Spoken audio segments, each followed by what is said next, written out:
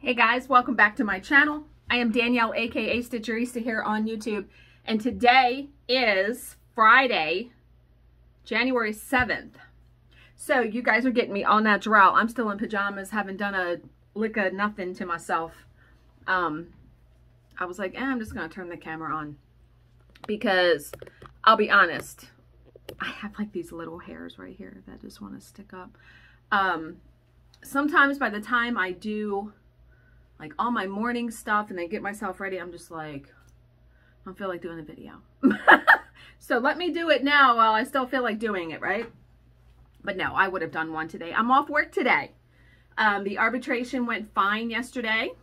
No issues, so that was good because, man, I take those days and run with it because most days we always have some sort of issue. My third cup of coffee for today, so I'm sure I'll be waking up here pretty soon. Really am just in love with that cappuccino from Gevalia, where you put it's basically coffee and milk, and it's even like my go-to drink now at Starbucks. I found, Bill got me a mocha from McDonald's like 2 weeks ago. Way too sweet now. I used to love that drink. I can't drink it now. That cappuccino is so good. So last night, what did I watch while I was I watched the latest episode of the Sex and the City reboot. And just like that, I think that's what it's called. I'm liking that show. A lot of people have mixed reviews or don't like it. I like it. And last night's episode was good. And so I did. I worked more on, I watched that, and then what else did I watch? Because, I'm still getting through season 6 of The Sopranos because I have an HBO Max subscription. So, excuse me. So I've been getting through that, watching that. I mean, I've seen all of The Sopranos before, but I don't really remember season 6 very much. So, yeah. So, of course, I worked on my Fruit of Plenty sampler. This is on 18 Count Aida by Hand Dyed Fabrics by Stephanie in Jello Shots, using Sulky Black and Sulky 0192, which the color is Plum something. I'm going to tell you what. I think it's funny that they've named all the colors. Let's see, when I put in 0192, it's going to come up. Plum Dandy. How about that? Plum Dandy. And I have it all linked in the description box below. But I got quite a bit done, at least what I think quite a bit done. You know, it's tedious. It's time consuming. Like, I stitch for a couple hours. But, you know, you're working on the project this up close. Like, you're working on it like that, right? And then I went to the bathroom or something, and I came back and I looked at it back here and I was like, oh my God, it's going to look so good. It is going to look fantastical. It's going to look so good. I am so glad that I finally, yes, my hissing cat.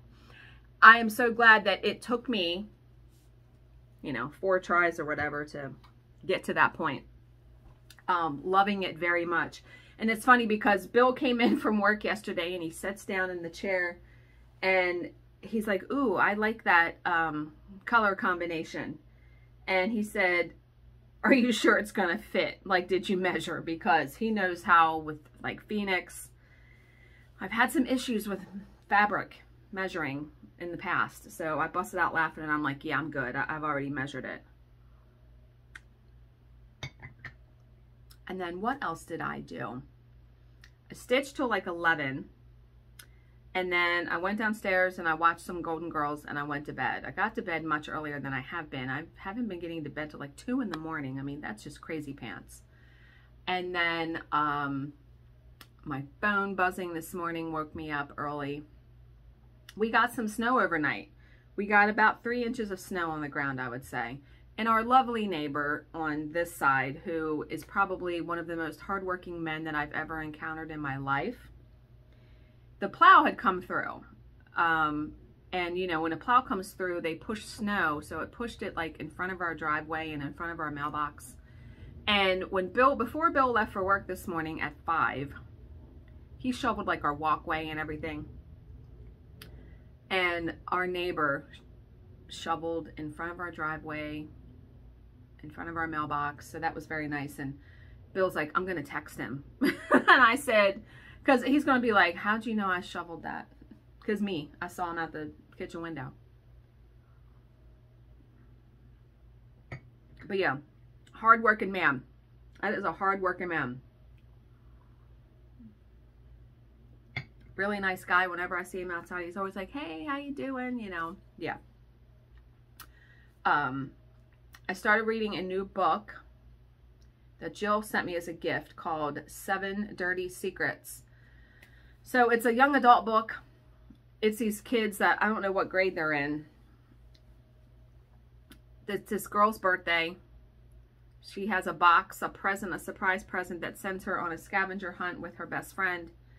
And the year before, her boyfriend died in a rafting accident that they all were on this group water rafting trip. Well, apparently, it didn't quite happen how you think it happened. So, someone knows something, and they're sending her on a scavenger hunt that turns out to not be, what's the word I'm looking for? Like, someone trying to, like, kill them or something, I guess. So, yeah. Okay. I did receive some gifts yesterday in the mail because I didn't check the mail until after this video was done. So, I received a toilet nightlight from Judy. I'm pretty sure it was Judy because she emailed me. There was no... She even said there's no note in the box. I'm going to put this on today on the toilet downstairs in my bathroom. So thank you, Judy, for that. And then from Mary Bazoyan, I received another book called Stuff You Should Know. So this could be in upcoming videos. And then I received, and I don't know who sent it because there was a little note, but it says, I thought of you as soon as I saw this and how you love gadgets. I know you read on Kindle mostly, but also enjoy books too, meaning hardcover books. Thank you for creating and sharing. And so I opened the package and I see this. And I'm like, what is this? So I went and searched the Etsy store where she got this, and it is a book page holder. And I'm like, okay. And this woman has some gorgeous ones on her site. So I'm going to show you. You set it like that. So it'll hold your book open, right? Or you can like put it on your finger, like on your thumb like this.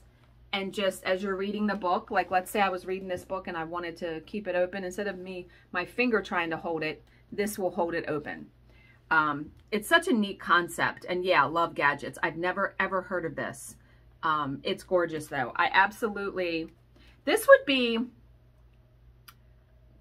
a nice little addition. Like if you had a coffee table book of like artwork or something, and you wanted people to just, when they sit down to look at it, you could get one of these and just keep it open. And then when someone picks it up and looks at the page, wherever they stop, they could put it down. Do you know what I mean? So whoever you are, thank you. Like I said, your name was not on here, so I couldn't properly thank you. I will link the shop down below. It is called Nico Sakura. There it is. So thank you very much for all of those lovely gifts. And as promised, we're going to do a true crime story today. Yes, indeedy, because we haven't done one in over a week or more. Okay. So I haven't done diamond painting or coloring in a couple days. I've literally just been focusing on the cross stitch. Oh, Bill is not playing poker tomorrow. So there went my night of Danielle. And I asked him why. I'm like, why are you not doing it? He's like, he just said, I don't feel like it. I'm like, all right. So, okay then. So this true crime story is about Vegas Bray. U.S. Navy recruit Vegas Bray was 25 years old, single, and attractive. She was the subject of many an admiring glance on the San Diego Naval Base where she was stationed, glances that she chose mostly to ignore. Vegas wasn't about that is such a cool name though. Like, can you imagine if your name was Vegas? Let's go, right? Vegas wasn't about to fall for the first sailor who cast a lecherous glance in her direction. She had aspirations. The man who won her heart would have to be someone special. Okay, I'm going to stop here because I just remembered something I meant to tell you guys. My dad called me this morning. Now, my dad is like Ward Cleaver in the 1950s in Leave It to Beaver. Okay? He's very old-fashioned in that regard. It took him, he just got like a smartphone, a cell phone last year. Up until then, he had a flip phone. Yeah. And there is a bakery in our town that has been around for, I want to say like 70 years. Like, it has been around since my grandparents first came here and lived here. This bakery, their donuts are legendary. I personally, I don't know if I've even ever had a donut from there. We've had breakfast there a handful of times. I mean, the last time I was there was when I first got together with Bill. We never go there. But once a week, my dad goes there for donuts. And so he's talking to me when he's pulling in, and he says, oh my God, the parking lot is like a parking lot, meaning it's packed, it's full, right? He goes, oh Lord. So we get off the phone because he is going in, and I'm like, well, have a good day. I'll just talk to you whenever. He called me back like 3 minutes later, and he's like, I had to walk out of the store. What? The cook didn't show up to work. He said, it is chaos, a madhouse in there. 50 people in line wanting sandwiches, and there's 3 people trying to do it, and people that aren't the cook, you know, and oh my God, to hear him tell it, I was like, well, I guess you didn't get donuts. He's like, no, I'm going to Dunkin' Donuts. Yeah, I'm going to get donuts there. But he said one of the women in there was like, yeah, that bastard didn't show up. And my dad doesn't cuss. Like, I've never heard him say the F word. I've heard him say like ass, bitch, you know, that kind of stuff. Like rarely though. Like, it is not just in his, it's just not in his vocabulary. Now my stepmom, on the other hand, she's like me in that regard. But it was just so funny to hear him like be like, Jesus Christ, like, I cannot go in this store. And I'm guessing because there's probably no school today because of the weather, people want donuts. They want, yeah. Okay. So that was a little side note. I meant to tell that story at the beginning and forgot. Okay, so in fact, Vegas had no intention of dating a sailor at all until she met Victor Salcedo. Now, Victor, here was a guy who lived up to her vision of Mr. Right. Tall and handsome, the 29-year-old was renowned for his positive can-do attitude, his sunny, outgoing personality. Known as Sauce to his large circle of friends, Victor was a people magnet. Folks were just attracted to him. Excuse me. He and Vegas got talking one night at a bar frequented by servicemen and women. By the end of that evening, Vegas was smitten, and she knew that she had found the one. So how does this go horribly awry? Because obviously it does. There wouldn't be a story. But Vegas would soon learn that there was a price to be paid for dating the most popular guy on base. Everyone wanted a piece of Victor. He seemed to run into friends and acquaintances at every turn and maintain platonic friendships with several ex-girlfriends. He also had a 7-year-old son and was devoted to the boy and on good terms with the child's mother. None of this sat very well with Vegas. She was a possessive woman by nature. Victor would soon find that out. Oh boy. So she should have just, you're not coming between a person and their child. If he had that good of a relationship with the child, that's not happening. If you're going to be with that man, you need to learn to accept that, right? During the early months of their relationship, Vegas became increasingly demanding of her boyfriend's time. Victor, never one to court confrontation, did what he could to accommodate her demands. He stopped going out as much, stopped hanging with his buddies, devoted most of his free time to his lover. Yet even this wasn't enough to placate Vegas. Having detached Victor from his friends, she now started demanding that he see less of his son. This, of course, was never going to fly. Yeah, no, that's not going to happen. You know, one of the biggest things that I've tried to impart to my stepdaughter, because, I'm not her mother, and I pick and choose what advice I give, because, we're all flawed humans. I have made many mistakes in my life, right? But one thing I do know, over the course of having 3 or 4 long-term relationships, is that you cannot go into a relationship thinking you're going to change the other person. If you do not like how they behave or what they do when you first are with them, then don't be with them. I think that is one of the biggest mistakes that women and or men, that men aren't, they can be the same way. Why would you want to be with somebody to try to change them? You know what I mean? Like, what has attracted to that person to you in the first place? So Vegas, did all of that to say, Vegas knew how Victor was when they got together. And the fact that she tries to keep him, doesn't she have her own life? You know what I mean? Like, I've never been the kind of person either, and this is just me, to say to Bill, you're not going here, you're not doing that. I don't think I've ever told him no. If he says, like poker, he says, oh, I'm going to play poker Saturday night. Okay. I guess other women or wives would be like, no, Saturday night's for me. You need to be home with me. I got stuff I can do. I am never, like, bored. I got stuff I can do. I don't mind being by myself. And I think that's the key, too, is that I don't mind being alone. I can read, I can stitch, diamond paint, just sit and do nothing. When Bill goes on fishing trips or he's outside all day long. And another thing too, when Bill and I are apart, like if he would go, because he's gone, our neighbor on this side has a boat, and he actually has gone once or twice on an overnight trip with him.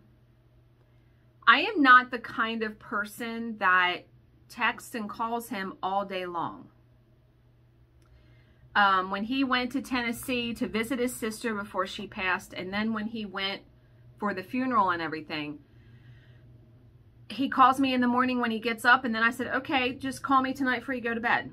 So I talked to him twice a day just to see how the day went. I'm not going to bug you. I have never been, even with my first husband, I was never like that. I was never that kind of person. So obviously Vegas is, though, which isn't obviously going to bode well for either her or Victor, apparently. Okay, so of course, Victor seeing less of his son was never going to fly, right?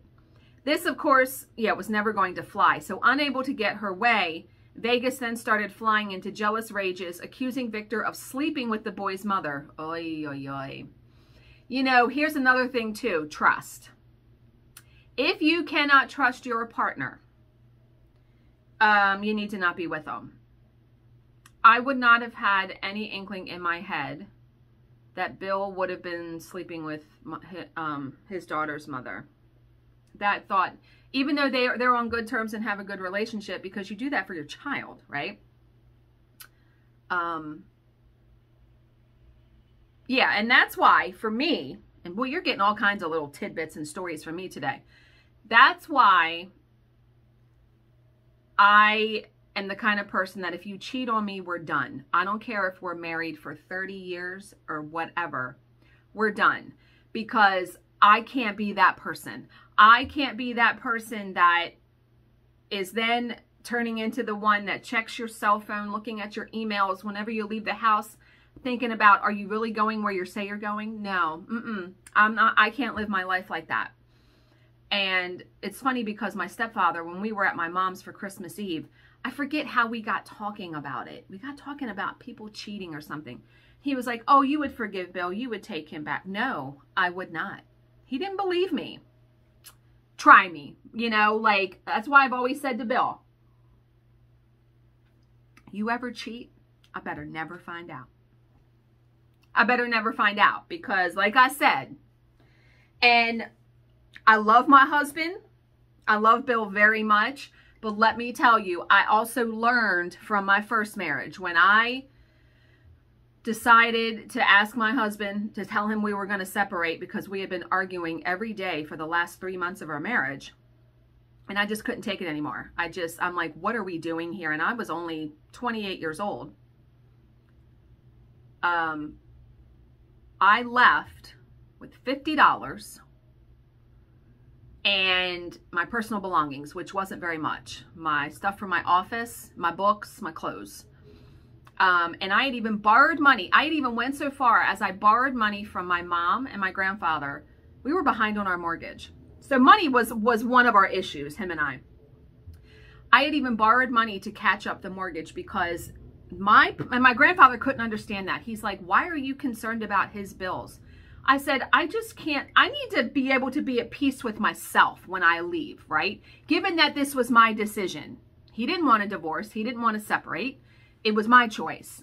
So, but later, after we were divorced, which, by the way, I paid for, didn't hire an attorney. You know, we didn't have any assets to divide. We didn't have any children, so it was very straightforward. So, but when we were married, now mind you, I also took $25,000 in credit card debt with me that we had. And then I filed bankruptcy like a year after that. Oh yeah, I mean, my life was a mess for a while when that happened. I lived with my mom for 6 months until I could get my own apartment. It was a very difficult time. And in Maryland, you have to be separated for a year before you can even file for divorce. So we were separated for a year before I could even do it. I forgot where I was going with that though. Oh, money. Okay. So when we were married, now mind you, I took the $25,000 in credit card debt, right?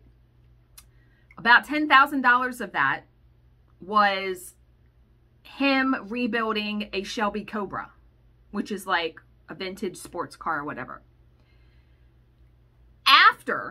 Now what's so funny is, you know, he kind of badmouthed me afterwards, which I thought was very childish. Like, I never said anything poor about him once we were done. And he had been starting to redo our kitchen.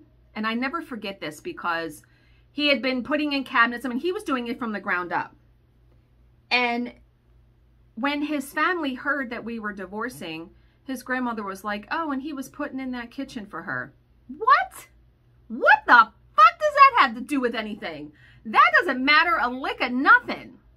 What? I was just like, oh, so I'm supposed to stay because you're putting in a new kitchen. No? But down the road, like a couple years, I learned that he sold that car for 50 grand. What? Dude. And, you know, my name was on the deed of the house. He refinanced and I had to go sign papers.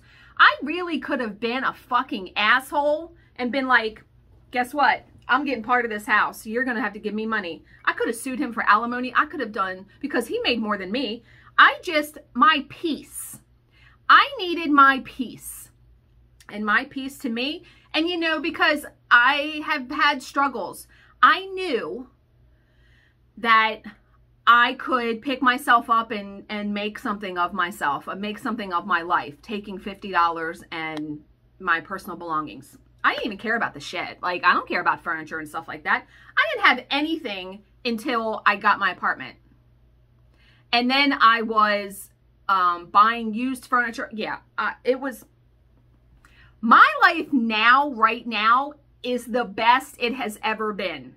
As far as my financial status, my job, I make more now than I've ever made. I mean, I have paid my goddamn dues. So, boy, that I did not expect to be telling all of that.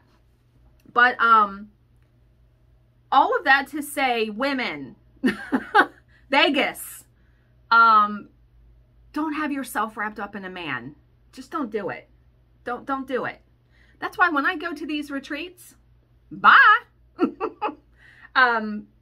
Yeah, okay. You're learning about me today. All right. So she was accusing Victor of sleeping with the boy's mother. That was when Victor realized that their relationship wasn't going to work out. Oh, I bet he realized it a long time before that. So in December 2011, he told Vegas that he was moving on. What year were they together? It doesn't say how long they were together. So Vegas took the breakup hard. Yeah. At first, she simply refused to accept that it was over. Then she started plaguing Victor with texts and phone calls, begging him to take her back. And you know what's funny? When I was married to my first husband and when I was in my long-term relationship before that, where I was supposed to get married to that person, but he cheated, we didn't have cell phones then. So there was none of that. Like, you couldn't text somebody or anything. I can't even imagine.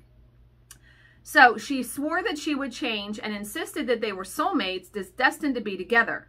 Victor, though, was unmoved. So, yeah. He says, I don't want to hurt you, but this isn't going to work. I hope we can still be friends. So by him saying that, it only served to feed the rage that was bubbling up inside Vegas. So she must kill him because there's a story. In early 2012, Victor resigned from the U.S. Navy. He had enjoyed his time in the military, but now he was ready for a new challenge. His heart was set on a career as a police officer, and to this extent, he had enrolled at a local university to study for a law degree. Vegas also quit the Navy at around the same time, although her plans were not as clear-cut. So at a loose end, she took a waitressing job at a cabaret club. Here, she again found plenty of male admirers, but Vegas had little interest in their advances. She remained determined to win Victor back. And you know, that's another thing. Boy, this story is just bringing up all kinds of stuff in my brain. Why do you want to be with someone who doesn't want to be with you?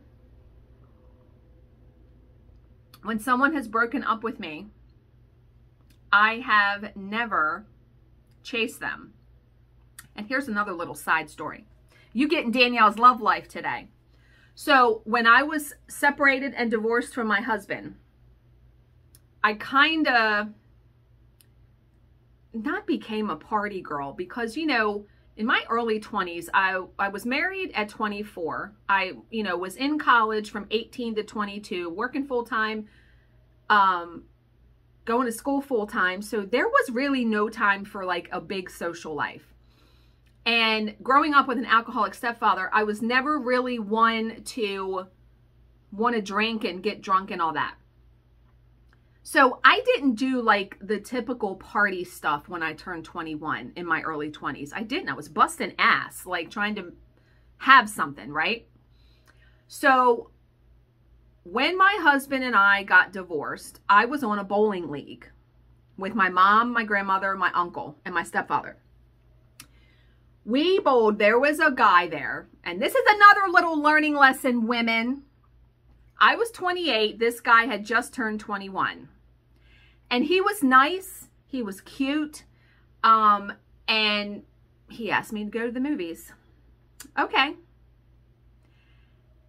I really liked this guy. But he drank way too much. I mean, he had just turned 21 and he was taking advantage. I mean, I remember there were a couple times where he was just like stinking, falling down drunk in a bar. And I'm like, what the fuck am I doing? You know, I'm 28 years old. I've been divorced. Like 21 and 27. It's only 7 years, but at that stage of our life, it could have been 20 years. Like it was just so... Anyway. And we had slept together a couple times. I mean, he was 21, so he was... Yeah, okay. I don't need to go into detail. But he didn't want a girlfriend. You know, I had actually come out and said, I would like to be your girlfriend. I really like this guy. He wasn't having it. He didn't want a girlfriend, so we just parted ways.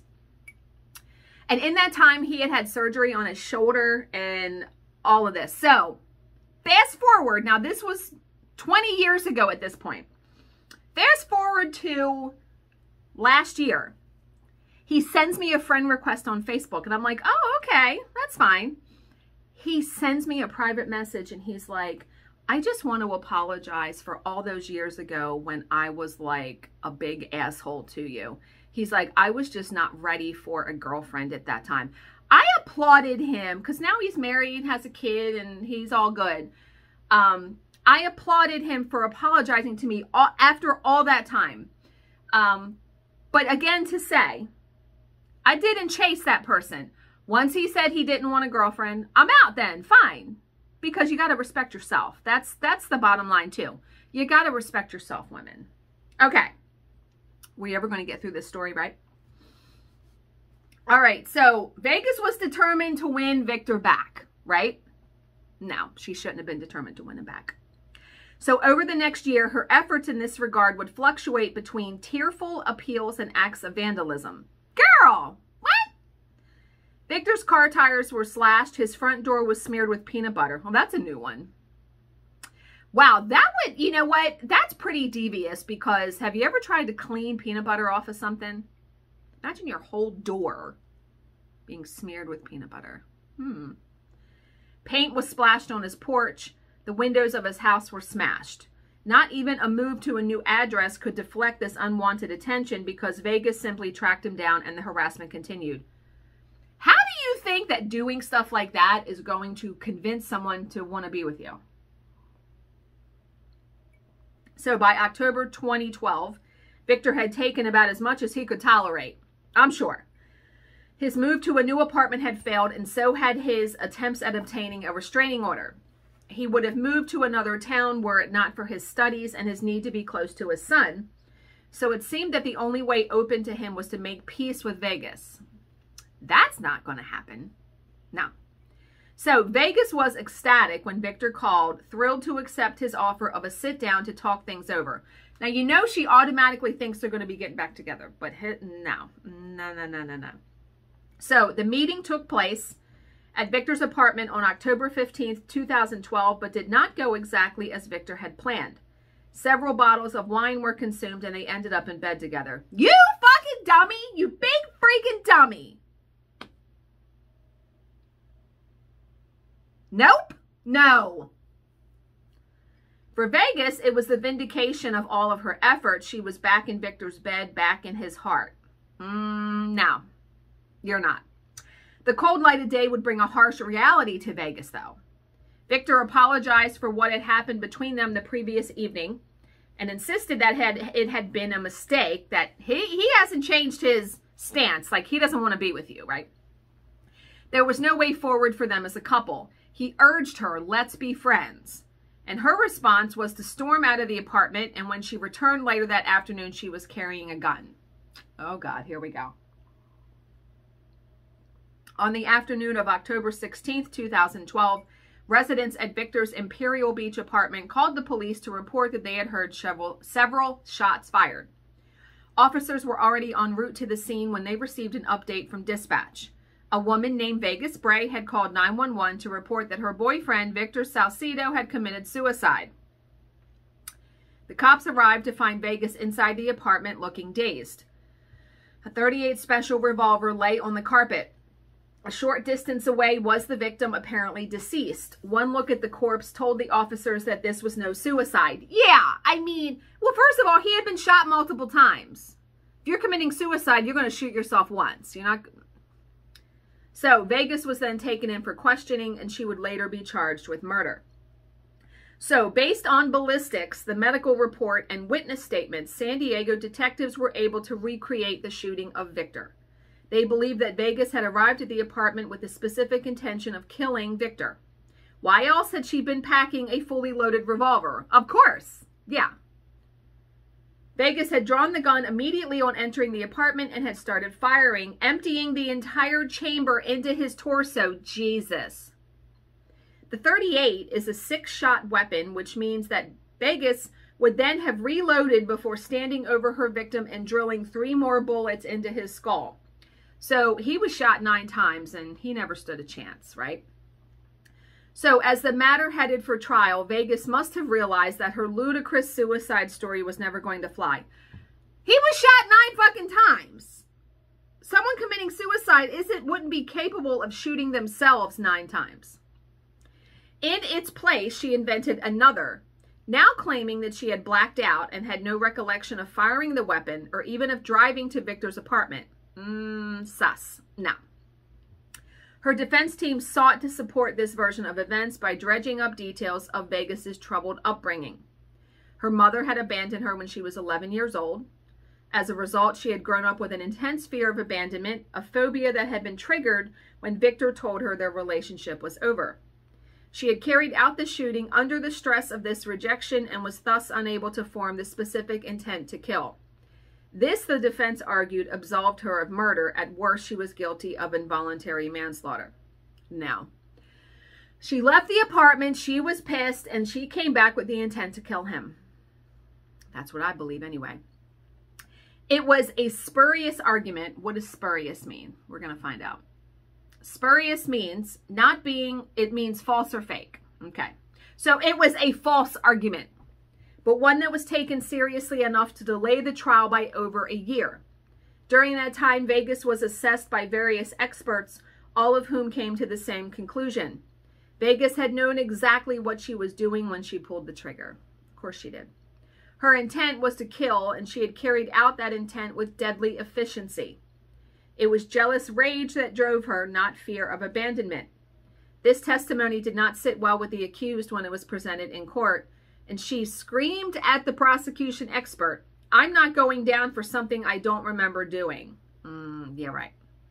Unfortunately for Vegas, the jury drew a contrary conclusion from the evidence. It delivered the verdict that the prosecutor had asked for, guilty of first-degree murder. So Vegas was sentenced to life in prison. The possibility of parole was not ruled out, but Vegas must serve at least 50 years before she can be considered for early release. That would put her in her 70s before she has a chance at freedom. And I mean, you know, now she has taken father away from his son, and it seemed like he was a very charismatic person, so he had a lot of friends. I mean, that loss was most definitely felt. You know, not to mention, like I said, his son. Now your son's going to grow up with no father. So, wow. Had you ever heard of that story? That was quite the doozy. Like I said, brought out all kinds of stuff. All right. So, to end, how are we going to unfuck ourselves today? So, like I said, today is Friday, January 7th. And I like how these are very short. Okay. You're never, like never ever, acting upon life itself. What you are acting on is your opinion of life. That's why it is such a different experience for each of us. Absolutely. You know, we are all basing our reaction, our choices, our decisions on how we perceive the situation and how we perceive life. And of course, it's going to be different for everybody. I mean, so yeah. I like that one. I really am liking this calendar. I think from here on out, I'm going to have like a new desk calendar, something like that, every single year. So I can read these at the end of the videos. But okay, I'm going to end this here. I hope you guys all have a fantastic Friday. I'm probably not going to have a video tomorrow. You know, I base my channel now on Monday through Friday. If you get a video over the weekend, surprise, it's a bonus. But I have a hair appointment tomorrow and then a massage, so I don't see me doing a video. And I definitely take Sundays off because to me that's a day of no makeup, pajamas, relaxing, all of that. So again, have a great weekend. I will see you guys on Monday. As always, if you have any questions, please leave them in the comments section below and I will answer them to the best of my ability. Thank you so much for watching and subscribing, and I will see you in my next video. Bye, guys.